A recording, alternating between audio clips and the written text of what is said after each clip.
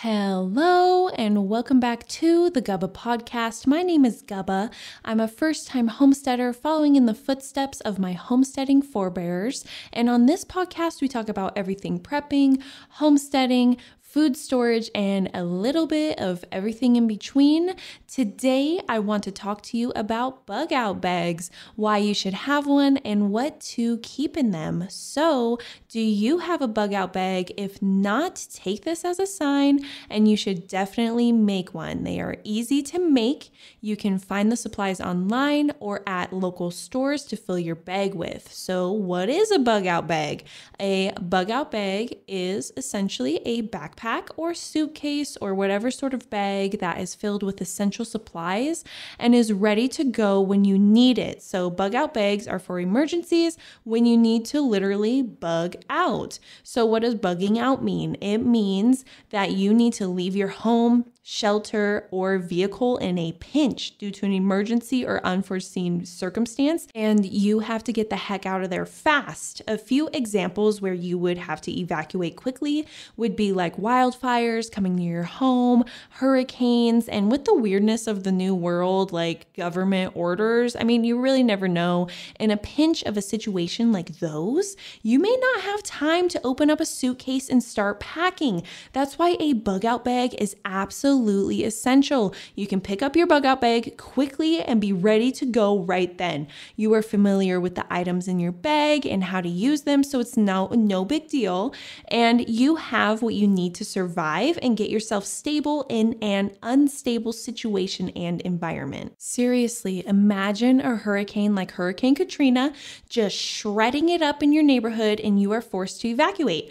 What would you take with you? You will be in such a panic that you may not be able to think clearly. Like most definitely, you will not be thinking clearly with adrenaline skyrocketing, so much stuff going on. You will miss important necessities like medications or important documents. If you have a bug out bag ready though, you won't have to worry about missing out on anything important. Obviously, you'll have to leave things behind, but you will have your essentials to get you through. So, imagine this, you're catapulted into a situation of no food, no water, no shelter, no toilet, and no electricity for days. Like, what are you gonna do? I suppose you can go to a government shelter if they're around. That's literally my worst nightmare, though. I would read up on some of the horror stories of government help during emergency situations. I would rather be out in the sticks like a full-on Last of Us situation surviving than head to a government shelter. No, thank you. When you take your safety and life into your own hands, I promise you will feel so much more comfortable and in control. By preparing a bug out bag, you are doing just that. You can use a backpack, suitcase, or any type of duffel bag as your bug out bag. I personally use a backcountry backpack because they are made to fit a lot of items and tools in them, and you can comfortably carry heavy loads. You can use a tactical backpack though too. You can find all of these kinds of bags on Amazon. Tactical bags are cool because they have so many different pockets and uses to them. You can even buy full backpack loadouts where the bag comes full of stuff, but you don't have to do that. And I would recommend addressing your own situation and bug out bag and preparing accordingly to your needs. Your bug out bag will look slightly different than mine because it will be tailored to your specific needs. Like if you take a special medication, you will need that in your bag. And don't forget about your animals. You need to prepare for them in your bag or have a different bag for them. You can definitely have multiple bags, and I would suggest having as many bags as your family members and what they're able to carry. If everyone is able to carry a backpack of sorts, then prepare their own bug out bag for them to have. And to start making your bug out bag, you will want to think of your surrounding terrain, potential disasters prevalent to your area, and what kind of needs you and your family have, and then go from there. So start with the basics, which is food. What will you do for food? Do you have a special diet that you will need to be thinking of? I would suggest freeze-dried goods, whether you make them or buy them from somewhere, because they are super light and won't weigh you down. And camping food is definitely the way to go because camping food is already made for primitive situations. Throw at a minimum of enough food into your bag for 72 hours. This will give you a serious jump start into your survival. Next, water. How will you drink? I would suggest getting a life straw.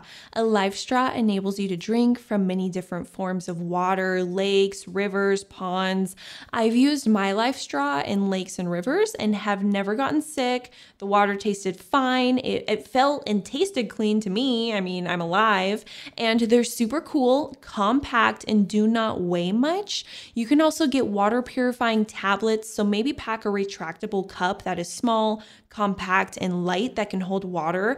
And then you put the water in there, add in the tablet, purify it, and then you can drink it. And after you have your life essentials of food and water squared away, start thinking about what's next. A first aid kit is definite must. You can customize your first aid kit to your liking depending on what you want to put in it. This can vary on family members' needs too. So your dog's first aid will definitely be different than a general human first aid. And first aid is an absolute necessity. Like have at the bare minimum, like one of those basic first aid kits that you can just get anywhere and then build up from there. Maybe you want a trauma kit for blood or maybe for broken bones, whatever is going to make you feel comfortable and won't weigh you down in your bug out bag. And in a situation with no electricity, you will need light. I would throw in flashlights and a headlamp into your bug out bag. I love having them both. You can also get hand crank flashlights for batteryless operation. You definitely will need light in a survival scenario like this. So get your flashlights now, pack extra batteries if that's what yours operate on, and maybe a few glow sticks are great as well to have in your bug out bags for when flashlights give out or you don't need a ton of light. You never know what kind of situation you're in. Maybe you don't want to give off a ton of light. You don't know what's out there. So glow sticks, those are a great alternative. And along with these hand cranked tools like a flashlight, you can get a hand crank radio to stay in tune with the situation around you. Not that I would trust what's broadcasted per se. I'm really leery on, the news, but it can give you a feel of what the heck is going on or what is being portrayed as going on if it's chaos. So I would definitely maybe think about having a hand crank radio if you can fit it into your bug out bag, and you will definitely need a knife in your bag. I have a few. These can be like a Swiss Army knife for multiple purposes or a knife that you can use for self-defense and for other things like building shelter or weapons. And for self-defense, you can have a lot of things. I'll leave that up to you for what you would want to pack, but rope is a must because its versatility and the use for making a shelter. Put rope in your bag for sure. And along with shelter, you can get really neat tents that are lightweight for backpacking. They can be spendy, so they're a bigger purchase, but can be totally worth it to have a lightweight, nice camping tent in an emergency situation. Also, throw in some emergency space blankets. I've actually had to use these in an emergency situation when I was younger. I was on the verge of getting hypothermia on a river trip gone wrong, and some people stopped and gave me their space blankets to use. Seriously, like what angels, now that I think about it, they were prepared. My family was not. Along with this would be rain ponchos to keep yourself dry. You don't know what kind of weather conditions you'll run into. And for camping supplies too, lightweight and compact blankets and pillows are made now, and they're super cool, spendy, but man, so worth it in an emergency situation to actually have some comfort, because you're going to be thrown out of your comfort zone. But to have something like that that's small and you're able to have just like a source of comfort, that can be worth a lot. You can also throw in a change of clothes. It's not necessary because you can wash your clothes with surrounding bodies of water, or you may not want to wash your clothes. That's up to you. But that will definitely bring a layer of comfort to you. And heat. Heat is an essential. So you will want to pack fire starting supplies. So waterproof matches, kindling sticks, cotton balls, maybe a butane torch lighter. Figure out what works for you, but it is nice to have options, and also maybe some hand warmers, some foot warmers. Those are lightweight. You can get those in bulk from like Costco, and those are great to pack in your bag as well. Throw in a roll of duct tape. The uses for duct tape are literally endless when it comes to survival. So throw it in if you can fit it. And all of these things will help you get started in building a bug out bag. It sounds like a lot, but when you have a big backpacking backpack or tactical bag, you will be surprised at what fits in there. Do you see how your situation would change having access to these items than if you just leave your house with nothing to your name besides the shoes on your feet and the outfit you're wearing that day? You will have a much better chance at survival this way. 10 out of 10 would recommend. And again, your bag will be customized to you and your family's needs and won't be exactly like mine, and that's okay. There are so many things you can add to a bug out bag, but only pack what you think is necessary for you. All I know is the day I almost got hypothermia on a river trip gone wrong when I was younger, I'm so happy that the people who happened to float by had Mylar blankets in their emergency bag to let me have. Like, I will never forget that.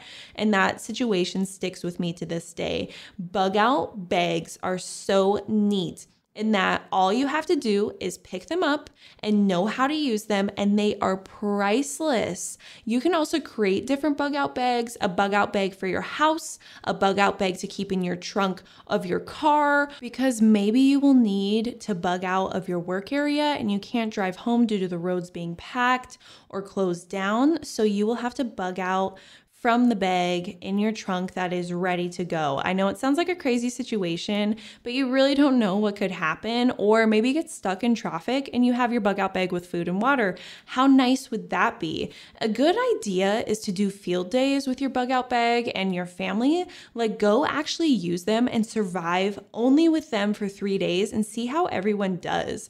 This will allow you to see what you are lacking in your bag, what areas could be strengthened, and what isn't needed. This could also provide time for a good family bonding moment. Nothing like surviving in the wilderness to bring people together. But I hope that you found this episode informative. I love bug out bags. I think everybody should have one. So thank you for listening. Now go get making your bug out bag and don't do anything a Gubba wouldn't do. Bye.